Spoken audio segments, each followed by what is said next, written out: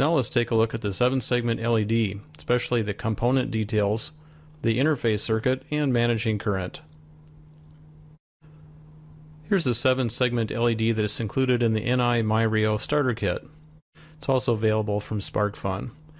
This is a common anode device. Each one of the segments is an individual light-emitting diode. For example, one segment might be the individual diode here with anode and cathode. Now as you work your way around, each one of these segments, as well as the decimal point, is its own LED.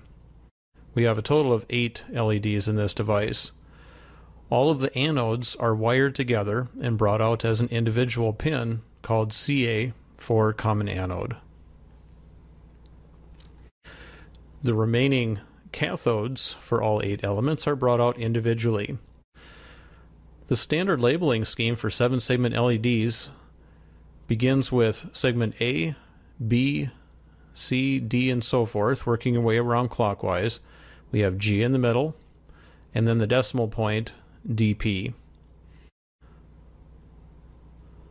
There's A through G and the decimal point.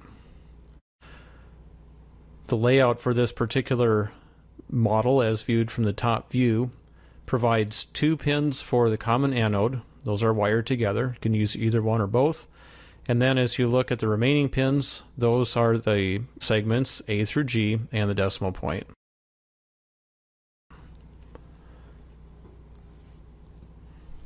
Alright, let's take a look at how you can interface this device to the NI MyRIO.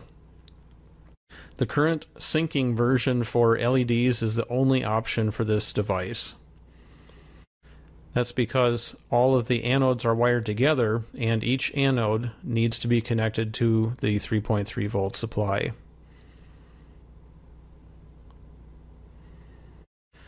Now as you consider the state of the digital output, we need it to be low in order to activate the device. That applies a voltage across the diode and current flows. Turns out that a direct connection to MyRIO is okay for this device. Let's take a look at why. Here I'm looking at the voltage current characteristic for the LED. I took some measurements with an Elvis product to get those. Here's the load line associated with the digital output for 3.3 volts and 65 ohms approximately for the output resistance.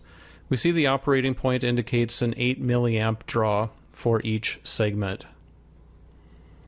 Now when all segments are active, we would have 8 times that value, or 64 milliamps. Depending on your product application, this might be a bit excessive when you have all 8 active at once.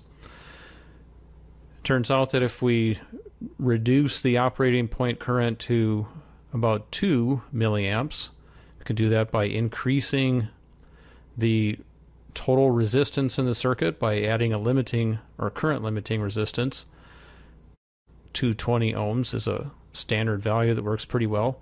That gets our current down to about 2 milliamps per segment. Might be a little bit more reasonable.